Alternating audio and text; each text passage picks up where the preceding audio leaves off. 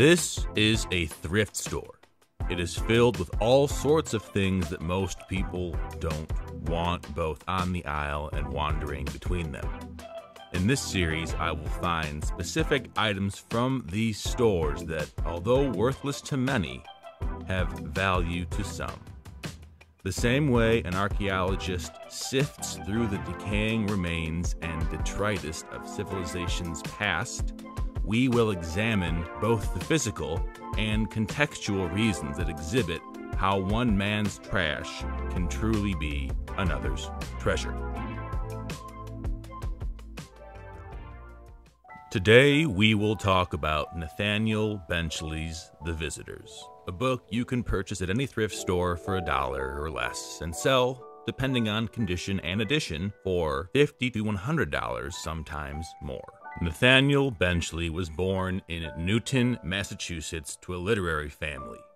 He was the son of Robert Benchley, a noted American writer, humorist, critic, and actor. The creation of media was written into his bones and passed on to his children, most notably Peter, who went on to write the novel Jaws. Yes, that same one. After serving in World War II, Nathaniel Benchley became a writer, and as a writer, possibly from the platform which the success of his father built, his novels were often adapted into popular movies.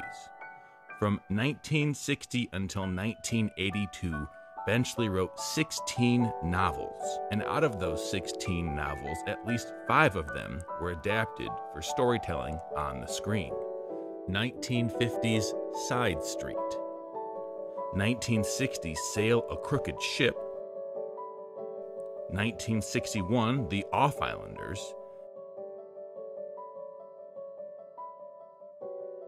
1968's Welcome to Xanadu, and finally, 1965's The Visitors. Papa wants a vacation. Mama wants a vacation. Help! Their teenage son wants a vacation. Watch yourself. Hold yourself. Watch yourself. Watch. You all right? Yeah, fine. Fine. What were you doing out there, huh? The Visitors was adapted into a comedic movie called The Spirit is Willing. According to IMDb and several other reviews, it was not very good. It wasn't terrible, but it should be noted that no one is claiming it to be some work of cinematic mastery. Directed by renowned B-movie mogul William Castle, this was his third to last film he created. In his life, Castle had directed dozens of movies and acted or produced dozens more.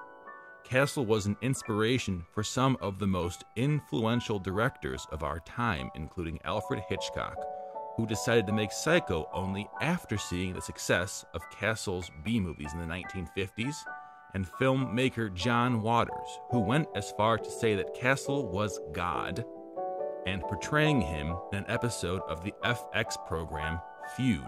I always liked Captain Hook and Peter Pan. I liked the Wicked Witch and Snow White and the Wizard of Oz. So I always liked the evil characters. And he was a ham bone, certainly. But he was a movie director. That's the thing I think that very much appealed to me. I certainly, when I was a kid, didn't say I want to be a movie director when I grew up. But I was a puppeteer, and I gave puppet shows all the time. And he influenced that part of my career very, very negatively, because I would try to put these gimmicks in the puppet shows, and they didn't work, and the parents would just look at me like I was insane. John Goodman also lent his talents to creating a portrayal of the famed director in 1993's Matinee. Robert Zemeckis stated that Castle was his favorite director and co-founded Dark Castle Productions, a company whose first 2 films were recreations of Castle's earlier works, them being The House on Haunted Hill and 13 Ghosts. Notions of specters were prevalent in Castle's works, so an adaptation of Nathaniel Benchley's novel The Visitors, about a haunted house in New England and the humorous situations it put a small nuclear family through, must have been an obvious fit. I think that's why so many people want this book. Not because the book is particularly good or because the film it inspired is notable in some artistic way, but because of the context in which both the author and his works existed. Benchley was the patriarch of a generation within a literary dynasty, bookended by both a notable father and a notable son.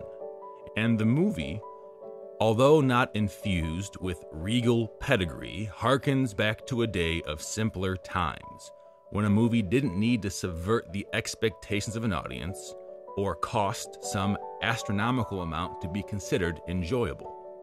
That's what I've gathered from reading the reviews of consumers on the Amazon page of the DVD and in posts written about the book. It wasn't something that was perfect, but maybe, through the lens of nostalgia, it represented a perfect time. Of course, someone who grew up watching B-movies of the 50s and 60s is willing to spend $50 or $100 on a relic from their past.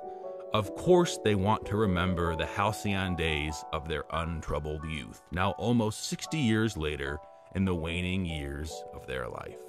The film's title, The Spirit is Strong, is biblical. It comes from the book of Matthew. It has to do with the way one's body betrays them despite a dedicated belief in a cause. It is fitting, then, that this book has now become rare, not for the words on the page, its literary flesh, but because of the spirit, and the spirit of those who remembered it fondly.